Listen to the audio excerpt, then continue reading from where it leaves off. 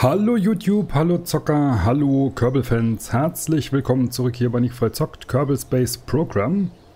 Wir sind auf einem Spielstand, der ein Stück weiter vor ist, bevor unser Astronaut abgestürzt ist aufgrund von diesem Fallschirmbug. Und das heißt, unser Schiff mit den Satelliten namens Sat-Transport 1 fliegt noch in einer niedrigen Umlaufbahn um unseren Planeten Kerbin. Und wir gucken gerade mal rein, wo er denn da genau fliegt, denn, also ich sag mal so, wir sind hier auf dem Weg auf 230.000 Kilometer. Also wir haben gelernt, wir können die sowieso nicht da draußen aussetzen, die Satelliten. Wir machen das jetzt mal ein bisschen anders. Eine komplett andere Show sozusagen. So, wir machen hier mal langsam.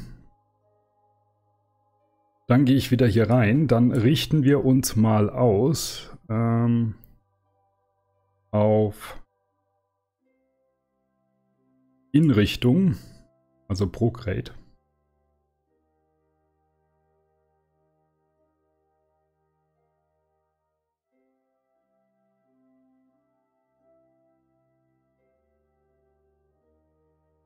So, einmal schön eingelagert und jetzt kommt die große Aufgabe, die ich mir gestellt habe.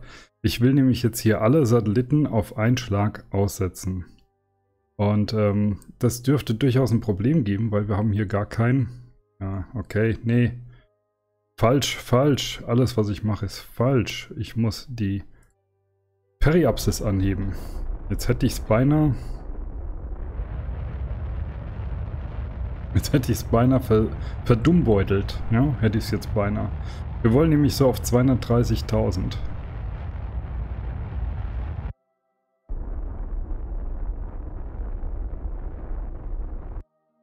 Ja, gut. Wie auch immer. Also da wollen wir erstmal den Kram aussetzen. Und wir haben noch eine leichte Schräge drin, habe ich so irgendwie den Eindruck. Da muss ich ganz ehrlich sagen, das wundert mich, dass wir so eine leichte Schräge drin haben.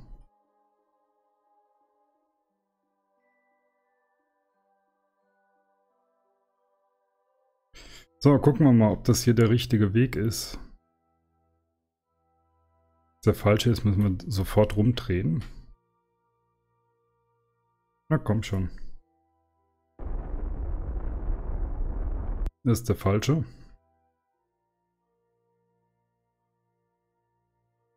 So, dann müssen wir in die andere Richtung.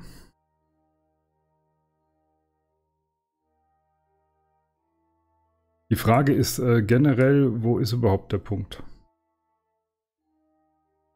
Wir könnten das hier mal als Ziel annehmen. Ja, wir sind sogar relativ gut an dem Punkt, wo wir umlenken könnten. Also sollte doch funktionieren.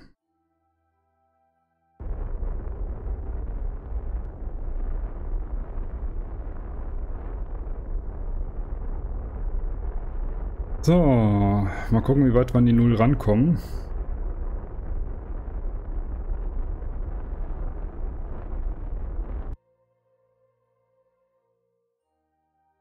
Sieht gut aus. 0,1 kann ich mit leben. So, wo ist der Kollege, den wir als Ziel gesetzt haben? Ziel entfernen, alles ist gut. So, jetzt sind wir auf einer Umlaufbahn und in der richtigen Höhe und jetzt können wir uns wieder Prograde ausrichten. Und dann können wir die Satelliten mal aussetzen. Und das wird jetzt ein spaßiger Akt, das Aussetzen. So, rein theoretisch müsste es gehen, dass ich die Leertaste drücke und dann sprengt der sich hier ab. Hat schon mal einigermaßen funktioniert. Wir haben ein anderes Problem. Wir haben mit dem mal wieder keinen Empfang. Alter, wie dämlich bin ich denn?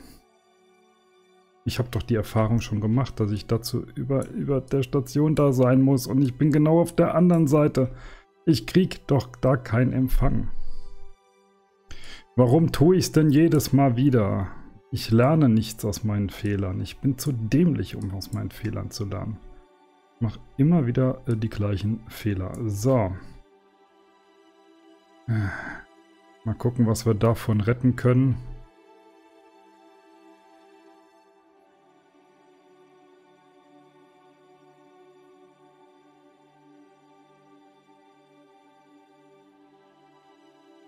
Wir müssen drauf zu und wir müssen runter.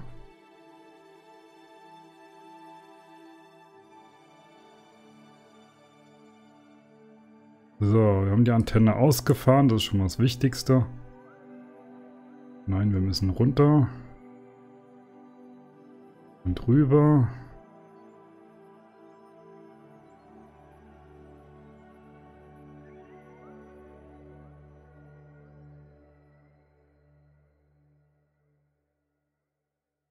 So, und dann können wir wieder boarden. Und dann haben wir hier irgendwo einen Satellit rumfliegen, der eine Antenne ausgefahren hat. Das ist hervorragend. Also normalerweise, wenn wir jetzt hier parallel dazu fliegen. Ja, super. Der kommt natürlich, geht da weg. Ist okay. Wir kommen ja irgendwann, kommen wir und der Satellit. So, der übrigens hier fliegt.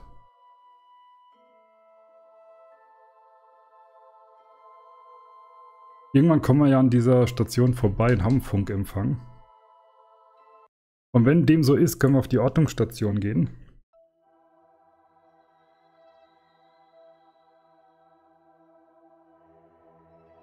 Können die Trümmer erstmal löschen, die uns stören. Und dann steigen wir mal schnell ins Relais ein, benennen den Satellit um, richten den aus und ja. Machen den ganzen Zinnober halt, was wir machen müssen. So, wir machen mal Triebwerk anschalten. Ist der jetzt eingeschaltet? Nee, jetzt habe ich es ausgeschaltet irgendwie. Jetzt haben wir es eingeschaltet. So, Triebwerk ist an. Umbenennen. Raumfahrzeug umbenennen. Wir nennen den ComSat. ComSat 1A. Als der erste ist, den wir ausgesetzt haben. Und jetzt müssen wir gerade mal gucken, wie ist ComSat 1A unterwegs? Ich würde sagen, das passt sogar grob. Also der ist jetzt nicht so weit ab von der Spur, dass man sagen müsste, den müssen wir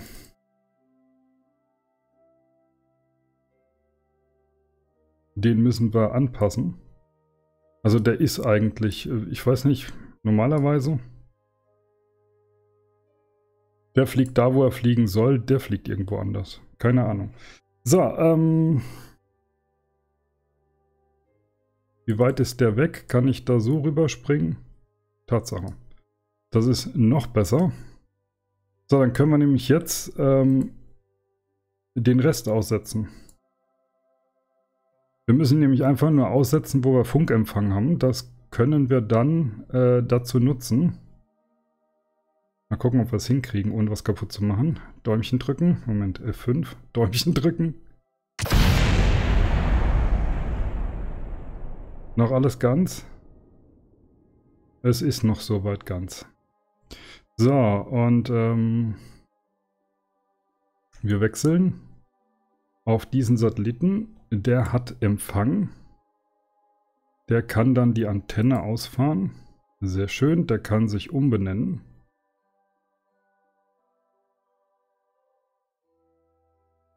Ich bin gerade am gucken, wie wir den am geschicktesten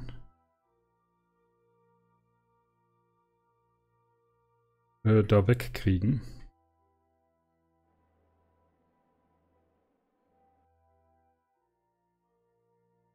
So, leicht beschleunigt, damit er dann auf dem Weg ist.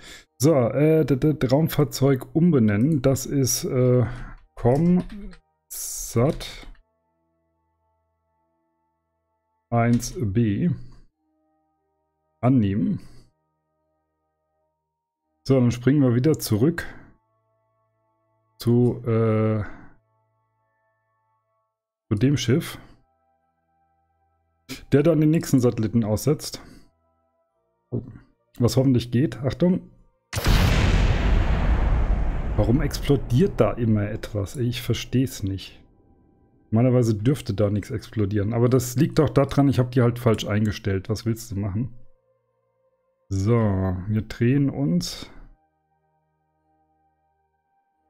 Geben minimalst Schub, dass wir da rauskommen. Wir klappen die Antenne aus.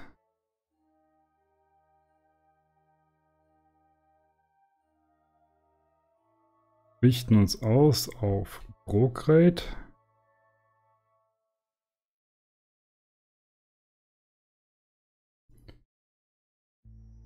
Geben dort einen minimalen Schub, einfach nur um in die Richtung zu kommen. Gehen dann nochmal zurück aufs Planeteninnere, weil wir in die Richtung unterwegs sind, in die wir nicht unterwegs sein wollen, um uns da nochmal kurz einzubremsen. Das war genau der falsche Knopf. Trick.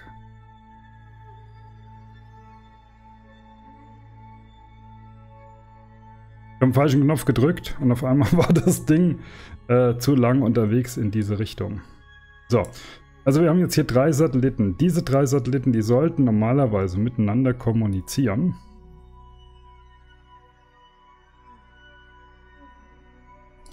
Was schon mal ein Erfolg wäre. Und dieses Schiffchen hier, das können wir mal retrograd steuern. Das können wir jetzt erstmal runterholen aus dem Orbit. So, ich verlasse mal unsere 3 Satelliten, die hier irgendwo rumschweben. Ich weiß gar nicht, wo der dritte ist, aber der müsste auch hier irgendwo in der Nähe sein.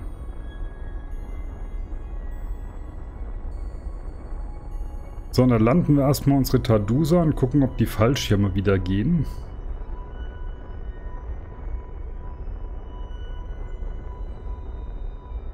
Dann machen wir das Satellitennetzwerk nämlich nicht geostationär, sondern wir werden die jetzt aneinander ausrichten, so ein bisschen. Dass die in eine Reichweite kommen, dass die untereinander kommunizieren können. Und wenn die das tun können, dann haben die ja alle eine Verbindung runter auf Kerbal Center.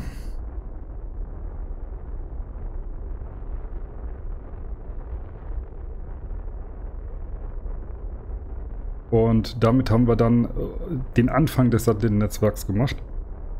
Da müssen wir halt nochmal so 1, 2 Flüge hoch machen.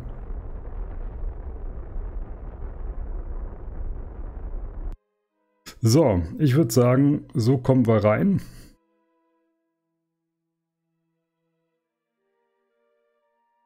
Gucken wir uns den ganzen Spaß mal an. Also, wo landen wir? Wir landen hier hinten. Das ist ein beschissener Platz. Da sind so viele Berge und wir sind über Land. Ah, Mist.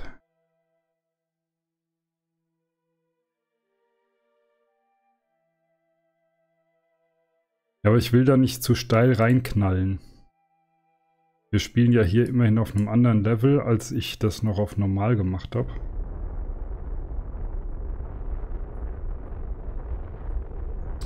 Ich habe schon wieder den falschen Knopf gedrückt. Mann, was ist denn los heute? Ich will das Triebwerk stoppen und drücke auf Kamera. So.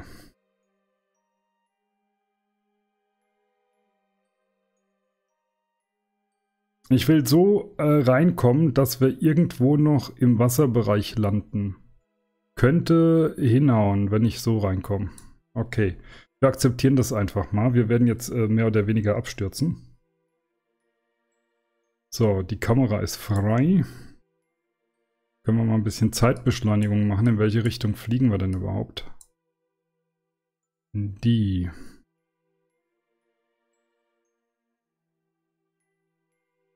So. Wir dürften jetzt auf dem absteigenden Ast sein. Dürften ganz schnell an Höhe verlieren. Satelliten sieht man gar nicht mehr, glaube ich, oder?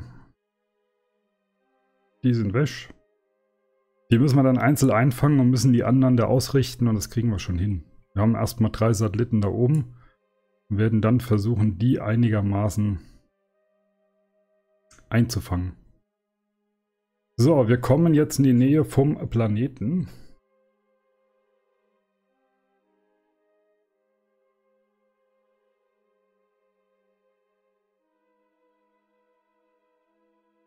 Wie gesagt, ich will nicht zu steil da reinbomben.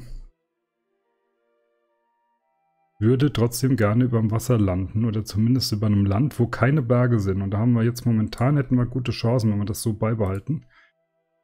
Gut, wir müssen in die Nähe der Atmosphäre, bevor ich mich davon trenne.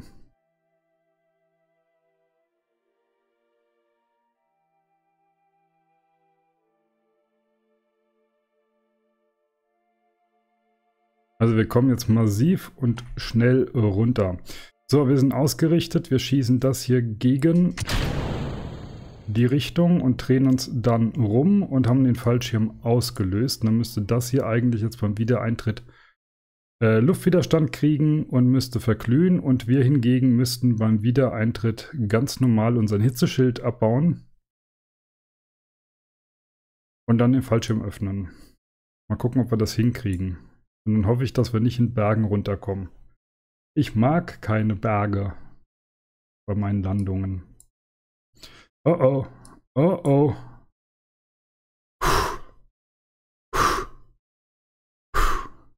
Knapp vorbei, ist zum Glück auch daneben. Ja, da irgendwas davon glüht. So, wir glühen jetzt richtig. Glüht das da auch richtig? Ich habe nicht so den Eindruck, dass das richtig glüht. Also das ist im Lufttaumel zumindest mal gefangen. Müsste rot werden, müsste glühen, dann müssten Teile davon explodieren. Im Normalfall. Und dann müsste das kaputt gehen. Und aufprallen.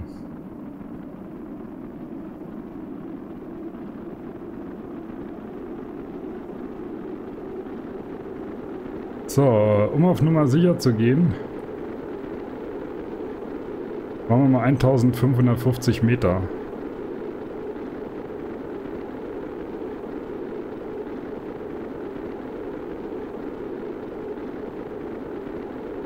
Schön, wir fliegen an den Bergketten vorbei, über Flachland und über Wasser. Wir kommen echt massiv rein, also ich hoffe, die Geschwindigkeit, die baut sich jetzt relativ schnell ab. Dass wir nicht die Kontrolle verlieren hier übers Schiff. Weil wenn der zu schnell unten reingeht, in den Luftwiderstand, Überschall und so, dann weiß ich nicht, ob der nicht anfängt, dann die Kapsel zu drehen. Dann wird zwar auch härter gebremst, aber das könnte dann durchaus zu viel sein, dass die Kapsel die Richtung verliert und wenn die andersrum fällt, dann haben wir verloren, weil dann wird die wieder schneller. Das ist nämlich dann aerodynamisch und dann werden wir wieder schneller. Aber wir bauen gut Speed ab. Also das funktioniert jetzt recht gut.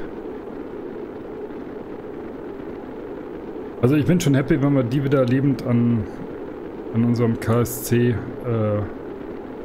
begrüßen dürfen. Wir hatten uns ja gedanklich schon von Tadusa verabschiedet und dann festgestellt, dass es ein Bug ist und einen Bug lasse ich natürlich nicht meine Kerbals töten. Gegen einen Bug können wir ja reloaden und es nochmal machen.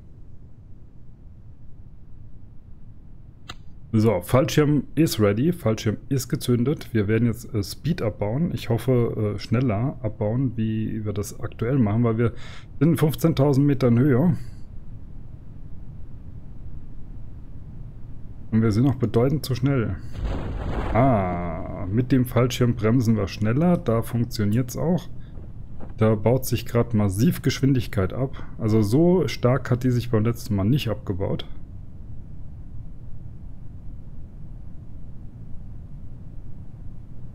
Und wenn wir dann gleich ins Full Deployment gehen und dann wird der richtig schön langsam. Da bin ich mal gespannt, wie das in die G-Meter da reinhaut und ob der hier irgendwas davon spürt. Weil das hier neben ist die G-Kraftanzeige. Wenn die zu lang, zu rot wird, wird er ohnmächtig. Der Kerbal. Weil wir sind da jetzt echt hardcore reingeknallt, ja, muss ich mal echt so sagen. Also das ist jetzt eine mutige Aktion, die ich gemacht habe, aber wenn die Fallschirme gehen, müsste das funktionieren.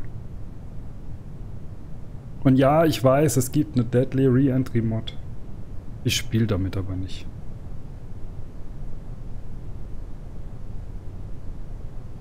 So, Fallschirm. Geh auf. Oh ja. Gut funktioniert.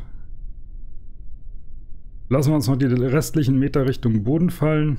Mit einer langsamen Geschwindigkeit. Und ja. Hier habe ich den Fehler repariert. Ich habe einfach in Steam reparieren geklickt. Und dann hat er 2 Dateien ersetzt. Und dann ging es wieder. Verursacher war vermutlich eine Mod, die ich getestet hatte. Also ich hatte so ein Mod-Paket getestet von einem anderen YouTuber.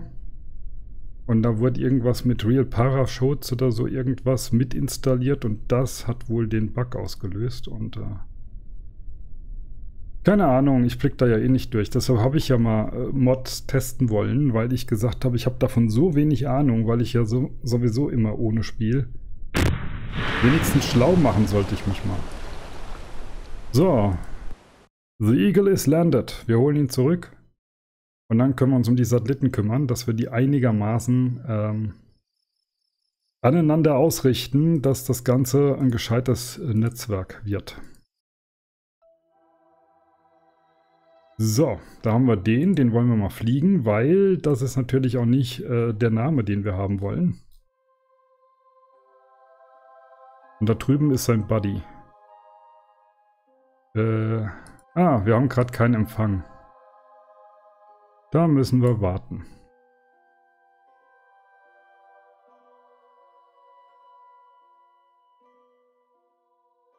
Ja, die sind vermutlich alle noch so nah beisammen. Ja, seht ihr es? Die 3 sind so nah beisammen.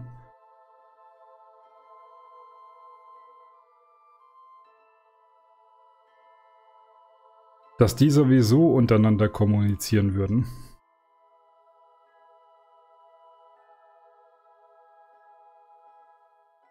Wir müssen jetzt mal gucken. Da hinten ist der KSC, wo wir gerade gelandet sind.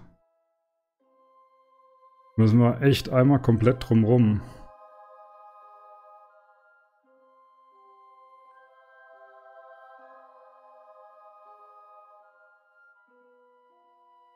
Ja, wir brauchen ja Kontrolle über diesen, sonst können wir ja gar nichts machen. Und dazu müssen die halt in Reichweite von dem Ding sein. Und dann können wir die steuern und auf den Kurs schicken. Und wenn sie dann wieder vorbeikommen, können wir den Kurs wieder korrigieren. Ist ein bisschen kompliziert, aber jo. So, irgendeiner hat Kontakt. Komischerweise der hier. Warum der nicht? Oder warum der nicht?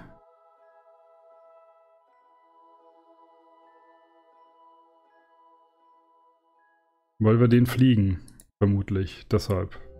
So, Raumfahrzeug umbenennen. Ist das hier natürlich Comsat. 1C. Und jetzt müssen wir mal gucken, wie wir das am besten hinkriegen.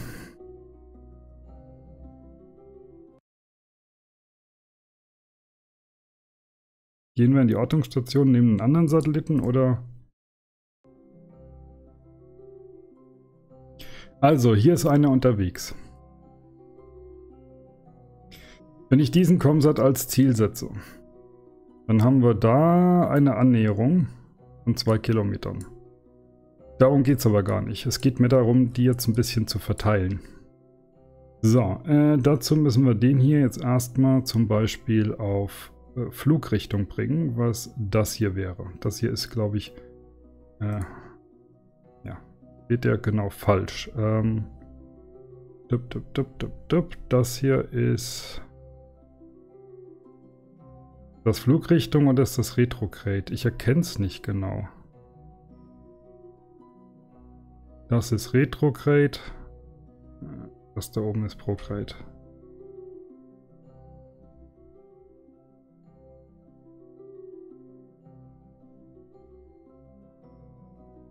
So, und da müssen wir jetzt ein bisschen Gas geben. Und dann wandern diese tollen Dinger. Und irgendwann hebt das hier unseren Apex.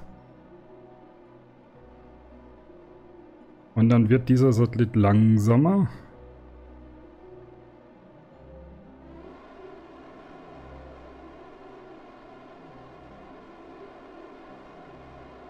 Und wird sich vom eigentlichen Ziel immer weiter entfernen.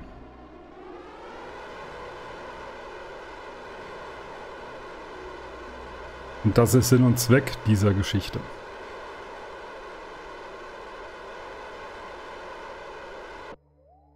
So, und ich weiß halt nicht, wie weit wir uns entfernen können. Also wenn ich praktisch hier bin, oder wenn ich hier bin, dann, oder, ne, Moment mal, wie ist denn das? Ne, das Ziel ist hier, wenn ich hier bin.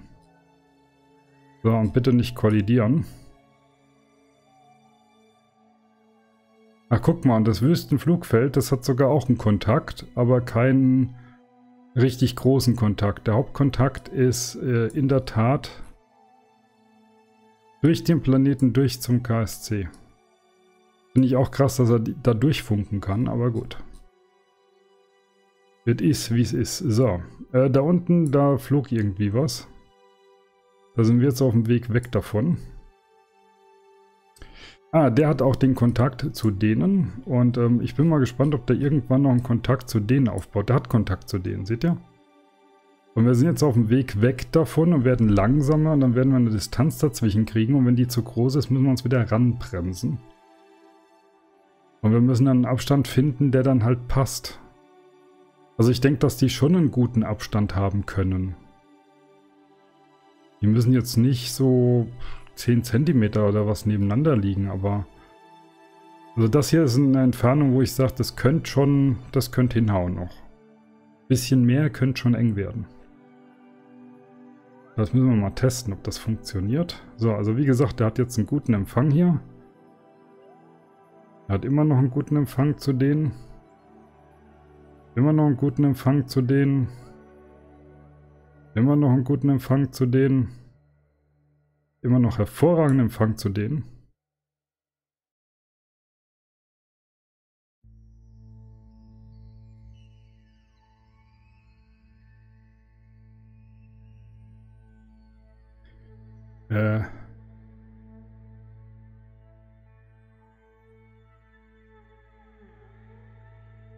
Der Empfang ist eigentlich immer noch zu gut.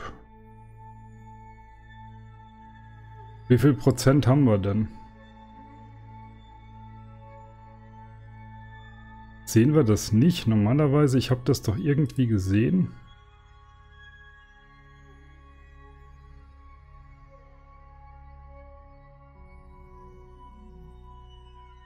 Wie war denn das? Ich konnte doch mal sehen, wie viel Prozent ich zu was habe. Genau, hier. Also Comsat A haben wir immer noch eine hervorragende Verbindung.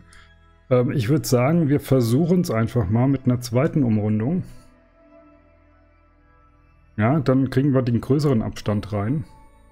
Dann bin ich mal gespannt, ob das dann immer noch funktioniert.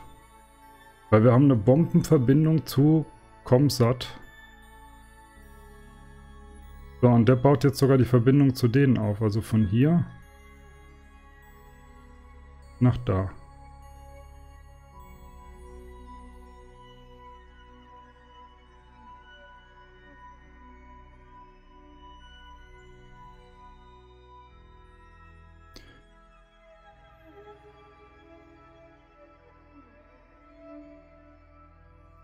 So, wenn die auf Position sind, machen wir mal langsam, weil es könnte sein, dass wir dann Gegenmaßnahmen einleiten müssen.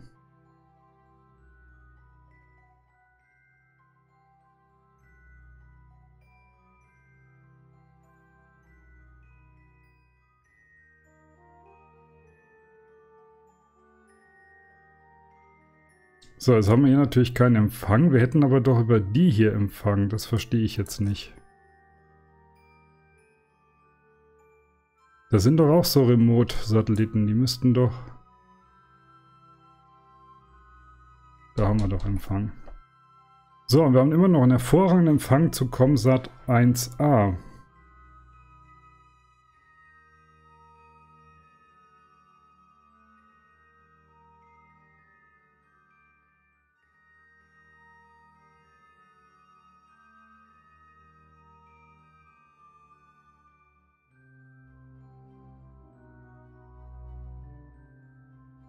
So,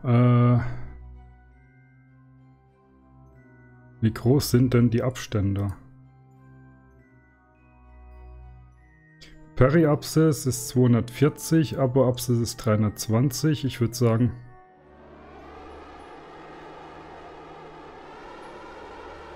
Wir bremsen uns mal wieder runter. Dass wir wieder grob in der Bahn fliegen, wo wir hin wollten.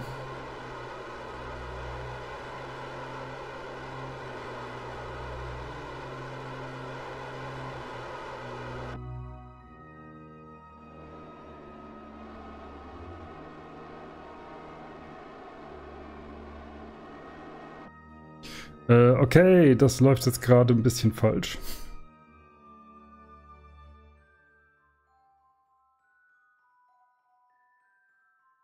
Da war ich ein bisschen unkoordiniert.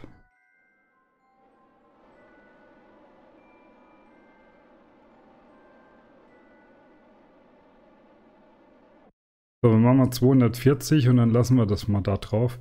Das heißt, er wird sich immer noch ein bisschen leicht von denen entfernen. Aber wir haben momentan guten Kontakt und wenn ich auf der Periapsis bin, hier drüben, kann ich die Apoapsis runterziehen, ohne dass ich Stress kriege.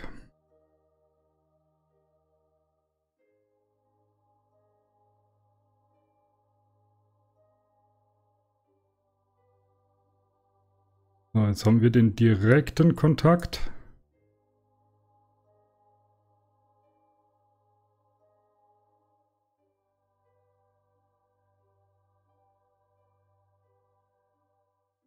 So, machen wir ein bisschen das Spielchen Satelliten anpassen.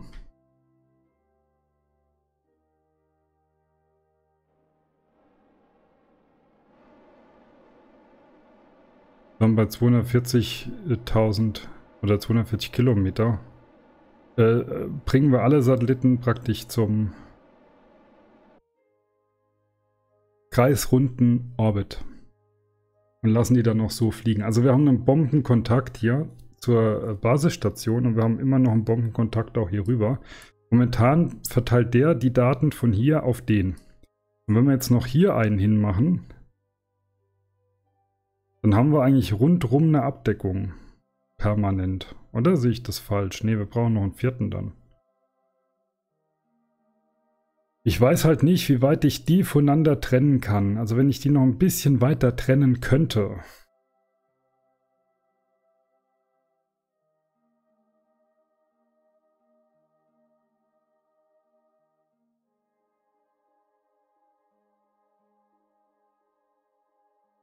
Sollen wir es probieren?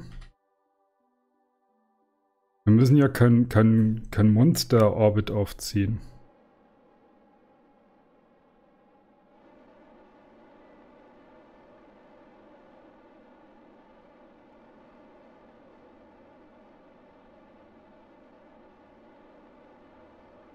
Reicht ja so ein bisschen weiter draußen fliegen.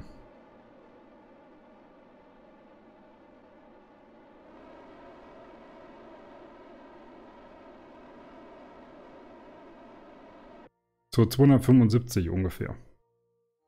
So, dann müssten wir uns permanent immer wieder weiter davon wegbewegen. Also momentan haben wir eine Entfernung von 1162. Was hat denn die Rakete? Rakete sage ich. Wir gehen mal ins Weltraumzentrum. Ich will gerade mal was gucken. Weil ich habe die Antennen, die habe ich so langsam verstanden.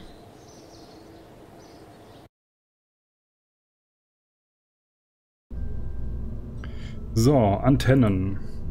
Diese Antenne ist nämlich eine Hochleistungsantenne, das ist eine Relais-Antenne.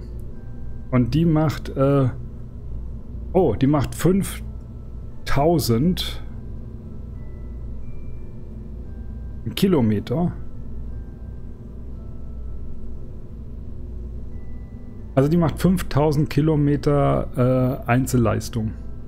Das heißt, wir können die, ohne dass wir die an eine Bodenstation anbinden, über 5000 Kilometer voneinander trennen. Wir sind erst 2000 voneinander weg. Das heißt, wir könnten die locker 3.000 bis 4.000 Kilometer aufziehen und somit mit 3 Satelliten, die permanent um den Planeten kreisen, eine Verbindung aufbauen, die jeden Winkel abdeckt.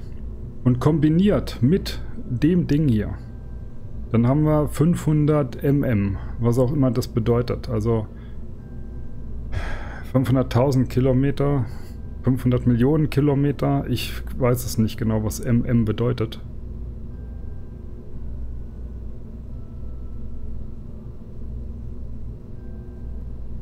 Also weit. Das heißt, wenn wir mit so einem Teil auf den Planeten verbinden wollen, wo das Gerät steht, können wir weit weg sein. Das heißt, mit so einer Antenne, ein Fahrzeug, was um den Mond fliegt, kann Daten übertragen an Kerbal direkt, wenn er eine direkte Verbindung zur Bodenstation hat. Und ich kann aber eine 5000 Meter Verbindung haben, also 5000 Kilometer Verbindung haben, besser so rum, wenn ich nicht über eine Bodenstation gehe, sondern Antenne zu Antenne. Und das ist halt das Problem an dieser Geschichte. Das heißt also, wir können gar nicht vom Mond. Wie weit ist denn der Mond weg? Das ist weiter, oder? Hier, der Mond ist 11.400 Kilometer weg. Das heißt, mit anderen Worten, also vom Mond an so einen Satellit schicken, der die Daten dann an die Bodenstation schickt, kannst vergessen. Das ist wirklich nur ein billiges, kleines Kommunikationsnetzwerk.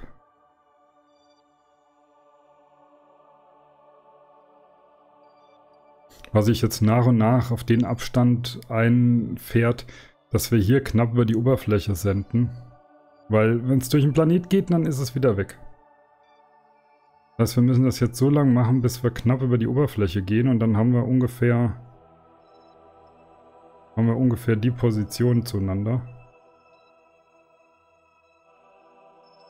Und dann weiß ich nicht, na, also 4 werden wir brauchen, denke ich. Könnte man den eigentlich sogar schon hier stoppen. Obwohl, wenn wir 4 nehmen, können wir es auch einfach vierteln. Also wenn der da wäre, müssten wir den hier einbremsen. Und dann müssten wir im Prinzip noch einen Satelliten hochschießen, der dann die Lücke schließt. Dann haben wir 4 Satelliten, die permanent um unseren Planeten kreisen. Und die alle Raumschiffe, die hier im Umkreis sind, oder Raketen, die hier im Umkreis sind, entsprechend mit Funksignalen versorgen kann und dass Daten übermittelt werden können. Das ist ja das Ziel von so einem Kommunikationsnetzwerk. Das Problem ist, uns geht's Geld aus. Wir haben noch 92.000. Noch einen Satelliten starten kriegen wir eventuell günstig hin, aber wir kriegen den Spaß ja gar nicht bezahlt.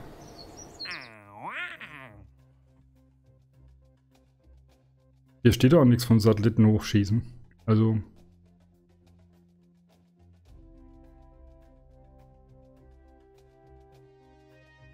Ich habe keine Ahnung, ob das alles funktioniert. Ich glaube, wir gehen mal die Moon-Mission an.